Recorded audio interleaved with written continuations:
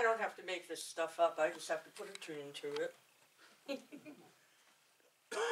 My husband, Lord Andreas, loves a party, big or small, and at the Baron's beer bash he drank lots of alcohol. When it came time to gather homeward to our tent, attempting to doff off his clothes as off to sleep he went.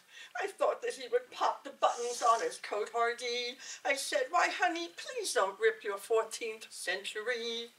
But he heaved a sigh and said in reply, you'd better help me, please, 'cause I can't get out of these. All these stringy bits are tough for an inebriated guy. His hosen were of azure blue and tied up to his brace, and his brace had many lacing points and tied up to his waist, and his codpiece, rather manly, was all tangled up in spots. Oh, his coat hardie was lovely, but his underwear's in knots. I have a friend in Sacred Stone, a Scottish lad named Dougal, who, like all Scotsmen far and wide, is really rather frugal, but nonetheless, when needed, he can put on quite a show with the latest Highland fashion in a manner apropos. I think that Scotsmen look so fine when dressed up to the hilt. I said, why, Dougal, you look grand in your new Stuart kilt.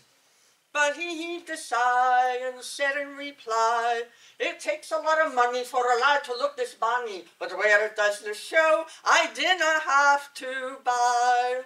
His linen shirt of saffron was a most becoming shade, and his tartan wasn't Spartan, but a pleated woolen plaid, and his rabbit fur black spore and twirlers tassels quite a lot.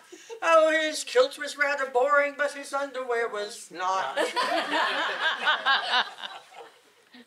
I have a friend in Windmasters. Her name is Cat Romanish.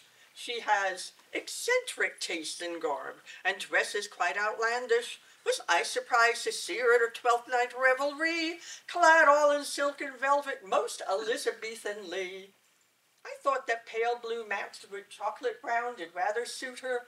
I said, why, Cat, you look so elegant in your new Tudor.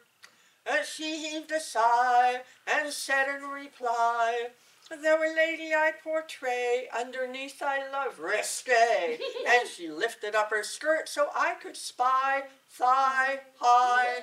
I'm not making this up. Her pink and fuzzy slippers didn't match her argyle socks, and her bright red satin bloomers with the pirate's heads in rock, and her farthingale was covered in big purple polka dots. Oh, her dress was rather boring, but her underwear was da-da-da-da-da-da-da. Her dress was rather boring, but her underwear was not. 98% of that song is true. I didn't actually check to see whether Dougal went commando under his kilt, but I did ask his lady wife about it. There's only just so much research I'm willing to do.